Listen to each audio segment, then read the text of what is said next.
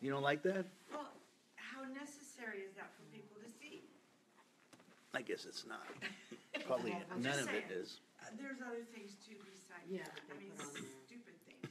It's all the dog pictures. It's all the dog pictures. Dog pictures I could do without. Oh yeah, have you seen those crazy sheepdogs? I guess it's all preference. I don't want to discourage you. Good morning. How's everyone doing today? Good. Great. How was your Sunday service? Good? Yes. Blessed? Good. Ours was. We had a great time. We had a company here that did free blood test work. They had, I think, close to 30 people have their blood taken, and they'll get the results in 48 hours. And a little craft fair, and all went really good. So let's get our Bibles and turn to Titus. Titus.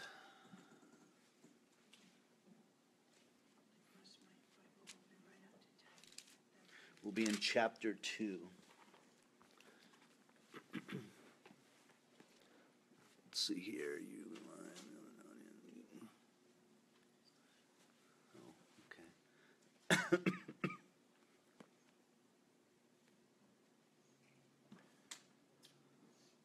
So let's pray and we'll get into the Word. I think some more people are coming right now. Hi, Mariana. Come on in. We're in Titus chapter 2.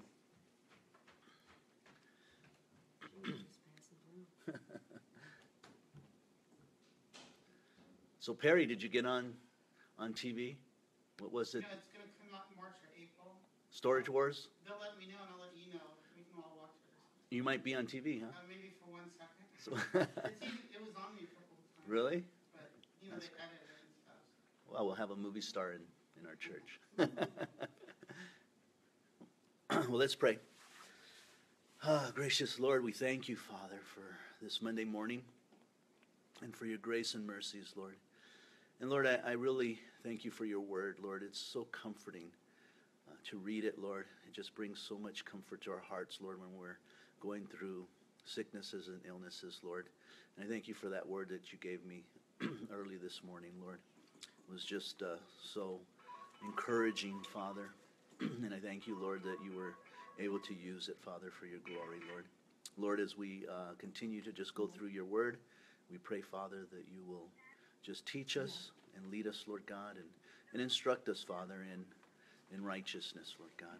And we pray this, Father, through the power of the Holy Spirit and in the name of our Lord and Savior, Jesus Christ. Amen.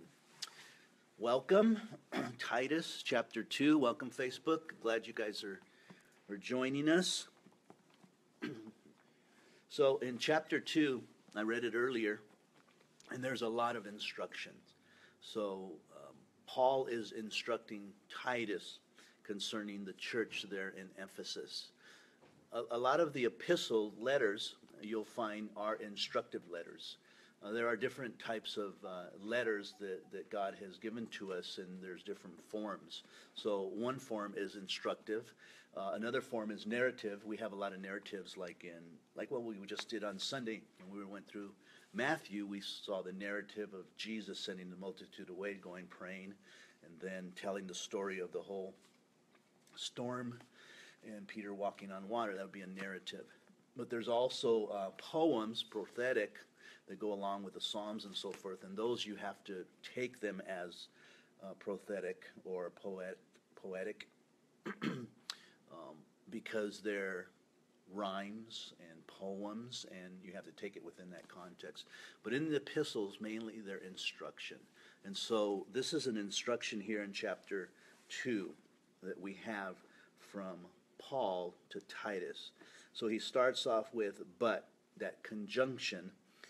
Going back to verse 16, they profess to know God, but in their works they deny him, being abominable, disobedient, disqualified for every good work. And then he says, but as for you, and there's a difference there, right? As for you, you should be different. That really is the mark of a believer, is the difference between you and the unbeliever. The difference on how you live your life and how they live their life. As he mentioned in chapter 1, the Cretans are gluttons and liars, and that shouldn't be us. We should be honest, and we should tell the truth and live a righteous life. And so there has to be evidence of your salvation, and that evidence is that you're a new creature in Christ Jesus, that old things pass away and behold, all things become new. Something kind of like a light switch, clicks on and like, oh, this makes sense. Something has changed. So again, but as for you, speak the things which are proper for sound doctrine. And here's the sound doctrine that he's giving Titus here. That the older men be sober. Now the word sober there is talking about wine. We were just talking about that a little bit earlier. That they are to be sober and not intoxicated with wine. Reverent, temperate, sound in faith, in love, in patience. These are characteristics of an older man. So if you're an older man, I really would encourage you to write these instructions down, especially if they pertain to you, and review them every so often. If I'm an older man, then I need to be very careful to be sober, not be intoxicated with wine or with strong drink. Be reverent to God, reverent and respectful to people, temperate, patient, sound in faith. Am I sound in faith, in love, in patience? Am I that as an older man? Then he goes to the older woman. The older woman likewise, that they be reverent. Again, that word reverence can also mean behavior that is becoming, how they present themselves in behavior. Not slanders, not given to much wine, teachers of good things, that they admonish the younger women to love their husbands, to love their children. Now, the older women have a responsibility to teach the younger women. I think a balanced church has both. Right? You have elderly people, okay, well-rooted people. You have well-rooted people, and then you have younger people. And I think that the younger people, if they're wise and filled with the Spirit, I think that they should look up to the older people and say, there's some wisdom there, there's some experience there that I can probably glean from. I actually like talking to older people. I had met this one lady when I was doing a job years ago. She was out in Corona. She had a water leak that was dripping on an electrical line, which was causing her meter to go faster. And I actually took the extra time, and I found that. She was in her 80s. She was in a walker, lived there in the mobile park alone. And I just got talking to her and with her, and she was a believer. And we just kind of clicked off because we both had Christ in common. Though she was a Lutheran, which is nothing's wrong with Lutherans, but we were just totally different, but yet we had this fellowship. And to the point, whenever I was in the neighborhood, I'd just come by for lunch, and we'd sit there and we'd talk, about the Lord. And it was really, really neat. And I learned so much from older people. I love talking to older people and their experiences. I actually will ask them questions now that I'm older, but there's still older people than me. So the older are to instruct the younger to love their husbands, to love their children. That's a good mother, is one that loves their husbands, to show the children how to love husbands and also love the children. They need that example on how to love their spouses. To be discreet, which means self-controlled, chaste, homemakers, good, obedient to their own husband, that the word of God may not be blasphemed. So the reason for this instruction, the real underlying reason is that God would not be blasphemed, that people would look at us Christians, unfortunately that doesn't happen all the time, and be able to say, wow, they are godly people. There is something to say about them, but on the contrary, it seems like in so many places people are having negative attitude towards Christians, because there are a lot of people that call themselves Christians but really don't live the Christian life. They don't live like Paul's instructing Titus to instruct the church there. And so the people on the outside look, well, what's the difference there? They lie, just like I lie, so why should I be a Christian? They steal just like I steal, so why should I be a Christian? There's no need for me to be a Christian. And really, Paul's heart is that God may not be blasphemed. That's responsibility on our part, isn't it? A big responsibility. That's why I think that we should write these down and remind ourselves of these things. Likewise, exhort the young men, verse 6, to be sober-minded.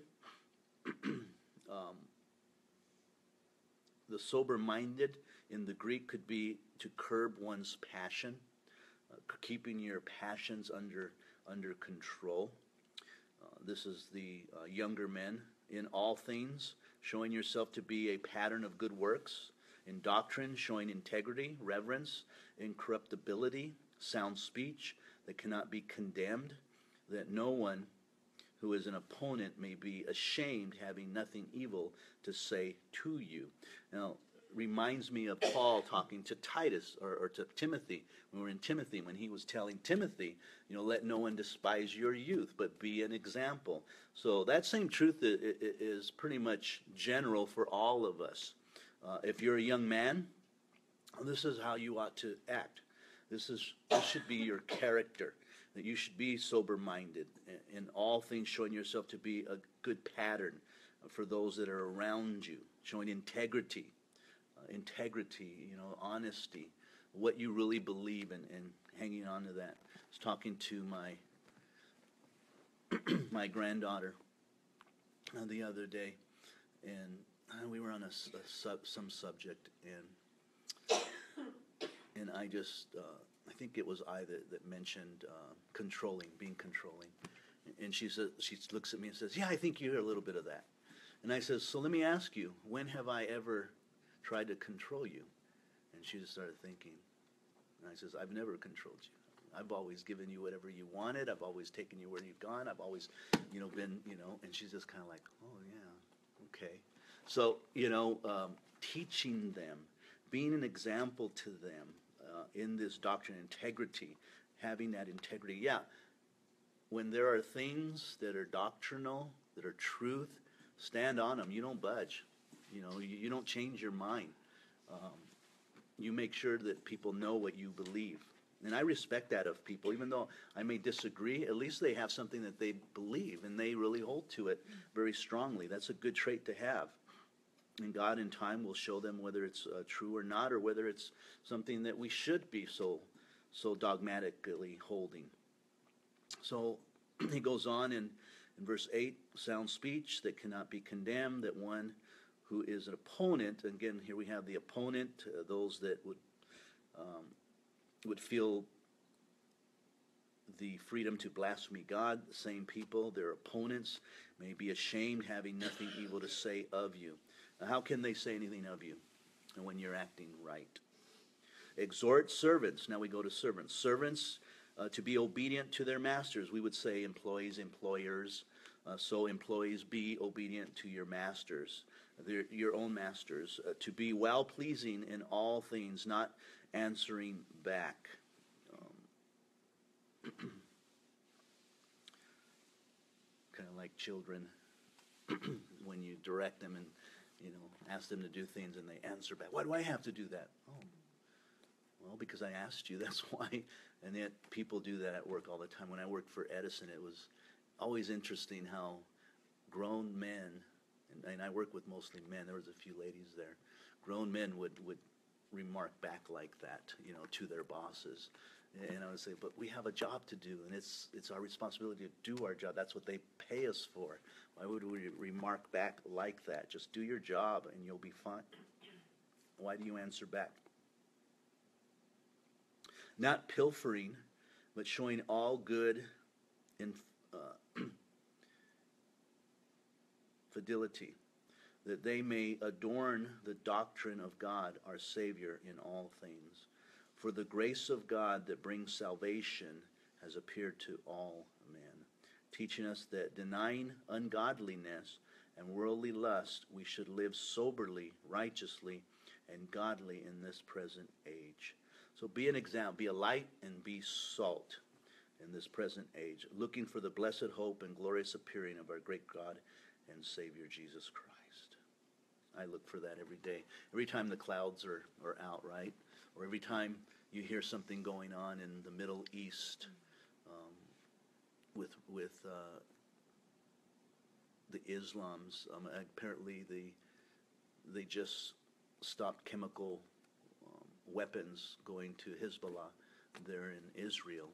They were trying to sneak in there, and Israel found out about it, and were able to capture the weapons and keep them away from them. That I'm sure they would have done great harm. But you see stuff like that, or the fires that were started in all of Israel by the Muslims, and they caught several of those people too. And you go, wow, Lord, your coming is soon, when the rapture will happen and the church will be gone. And then once the church is gone, and then the tribulation period will start, and then the second coming of Christ will come, and he'll finally do away with everything.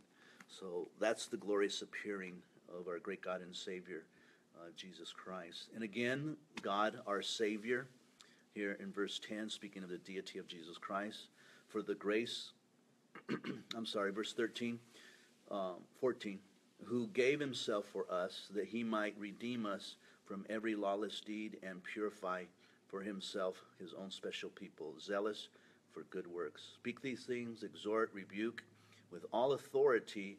Let no one despise your youth, or despise you.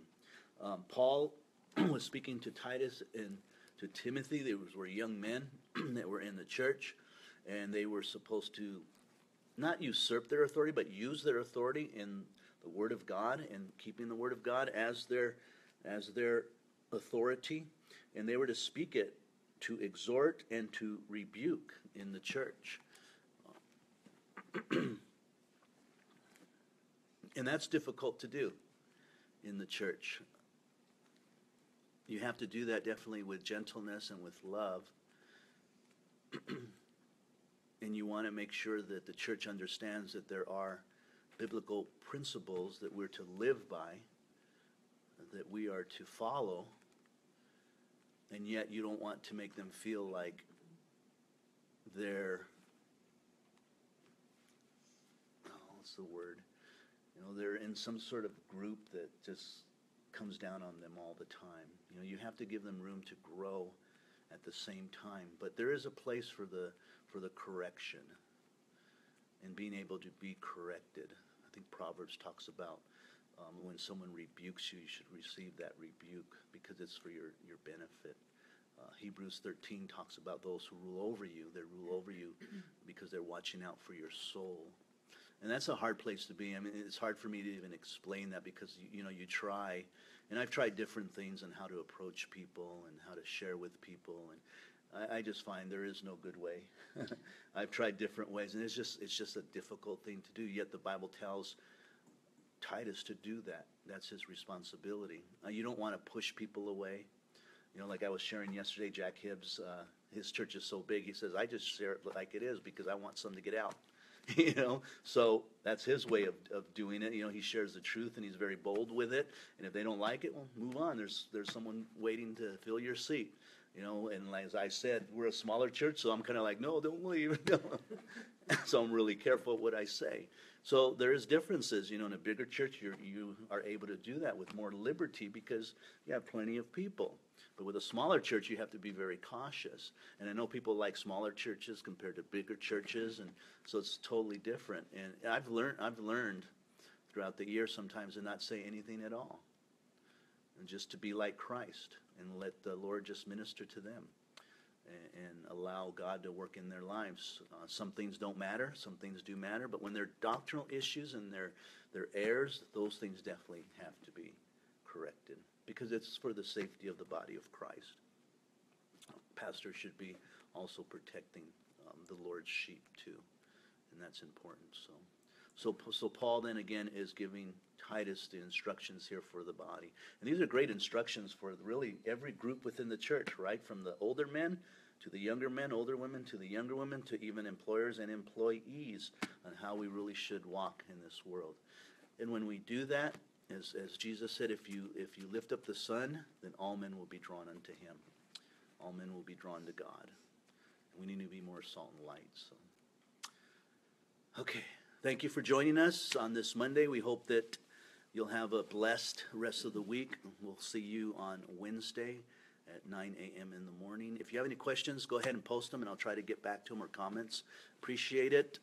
It's amazing what the Lord's doing through Facebook. I just did an advertisement on Facebook for this devotional that's going to reach a couple of thousand of people to advertise them about this situation. So keep that in prayer. Share it with your friends. Invite them to come out to the church itself or to view us on Facebook. God bless you guys. Let's pray, and we'll pray for you too for your week. Father, we come before you, and we pray for all your children, Lord, for the rest of this week, Lord, that this Monday, Lord, would be just a great way to start, Father, in your word, and that, Lord, you would just empower us, Lord, to live a life, Lord, that would reflect your Son, Jesus Christ, and that men would be drawn to our Savior, Jesus Christ, Lord. Fill us with your Holy Spirit. Wash us and cleanse us from all of our sins, Lord God. And Lord, we thank you for your commitment to us, your faithfulness, that you promise never to leave us or forsake us, Lord. And we can really hold and cling to that promise, Lord. We love you, Lord, and we pray this in Jesus' name. Amen. See you on Wednesday. God bless.